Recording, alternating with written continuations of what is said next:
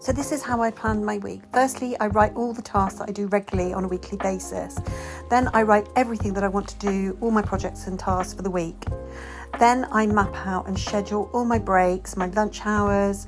I take a walk in the afternoon, and then I schedule in my exercise routine and then any appointments that I may have.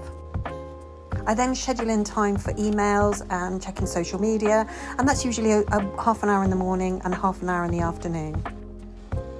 The time remaining is my golden time. This is the time for uninterrupted work. I then list the 3 most important things I need to do that day and then schedule that into my golden time. This helps me stop multitasking, it helps me stop feeling overwhelmed and makes me focus on what's really important.